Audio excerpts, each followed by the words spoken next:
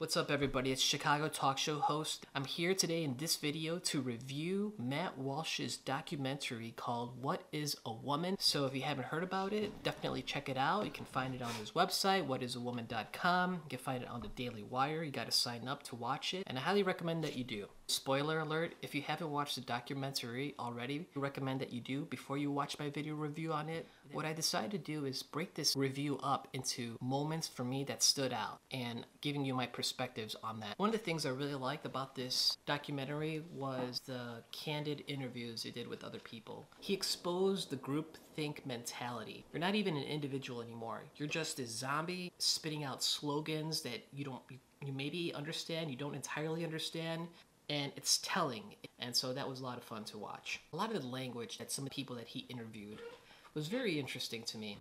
As they were interviewing, he had posed a question, and the person who does the sex change operations, who is a trans woman, she used the word Faustian in regards to the exchange regarding surgery.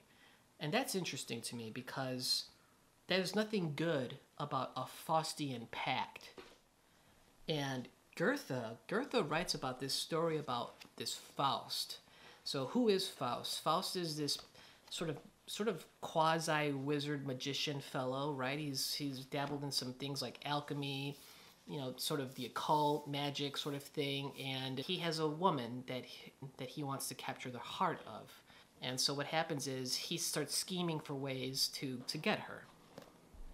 So that right there should tell you something. This is a character who's, again, pictured as wizard. He's an occultist. He doesn't mind dabbling in magics, right?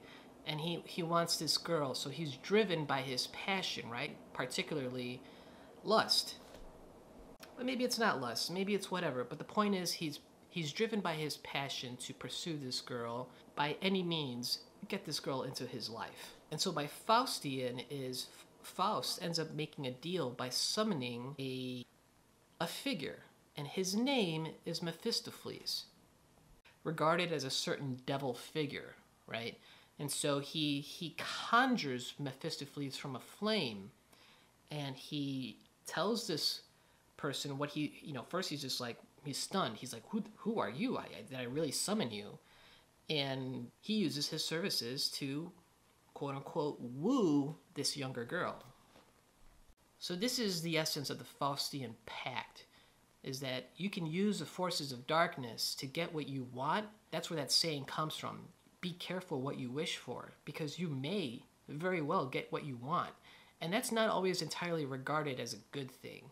So it's a wicked pact, and it's a losing pact. And you don't win in Faustian pacts. You lose in Faustian pacts. And not only do you lose, but you lose big. And so that's the moral of the story of that. And so there you go. So can we talk about the based old dude that owns the store with all the toys? That guy is awesome. I mean, he is. It's interesting to say, and there's so much hate on like boomers and, you know, this sort of old generation mentality, but he's not some like this articulated scientist or anything like that. He's just another person. He's a storekeep, and he's doing his thing. The guy's a boss, right? Another thing I really liked about Matt Walsh's documentary, What is a Woman, is he's interviewing a person who used to work at Planned Parenthood and is a physician for these kids, and you would imagine they're supposed to be advocates for the kids and their well-being and their health. And to hear the way they twist and manipulate their roles, and then to think that they're doing good, that's something to witness. See them smile about what they're doing as far as the idea of puberty blockers, drugs, and giving them to kids, right? Little kids without research, long-term research, irreversible. To give these kind of choices to a child and expect them to think that they're responsible and they're totally appropriate at that age to determine that level of a choice at that age. Their attempts to manipulate reality get so extreme that it's so evident to everybody else who understands truth just how far they are disconnected from reality. And that is dangerous. Thrilled that they brought up Kinsey. Kinsey is up there with probably some of the worst people that ever lived, lauded for his work, which is really just documentation of sexual degeneracy and deviancy, as well as ruthless child molestation. He was a monster. Also in this book that you learn more about Kinsey. You learn the people who supported and funded Kinsey. A lot of it has been engineered and purposefully designed to get to this point, and it's all to control you. For more information on libido dominandi and part 1 of my book review, because it's a hefty book, I strongly encourage you to check out my book review on it and let me know what you think. Another moment I liked was his interview with one of the university people, and that was interesting. What was really interesting out of it all with that exchange was his inability to tolerate the word truth and the language he used to describe it. I mean, he physically recoiled and takes immediate offense, and he attempts to launch these defensive insults, which they're weightless because they're not based on anything. It's not even real language. So he uses newspeak and insults that end in phobe, right? And that it's making him uncomfortable. And what's also telling is when he spoke and he responded to Matt Walsh's questions, he tended to respond in questions of his own as a way of deflecting answering Matt Walsh's questions because he can't. And that's interesting, right? What was especially interesting to me during that exchange is he used the word invoke, that he invoked the word truth. Think about that. Who uses that word invoke, right? People can talk about the truth. People can tell you the truth. You can ignore the truth.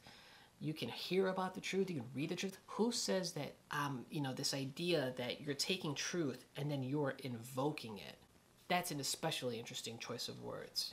It's a powerful word, right? You invoke something, to invoke the spirit of something, right?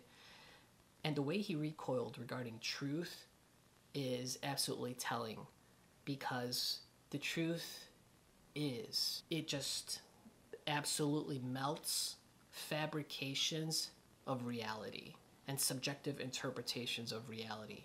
It doesn't stand a chance.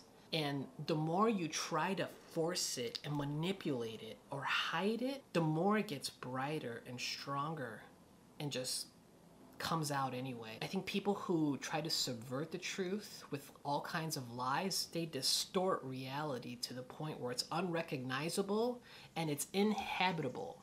So at the end of the day, I thought it was a great piece of work. I really do hope you enjoyed this movie review on What is a Woman. Check it out. Let me know what you think. And I'll see you guys later. Peace.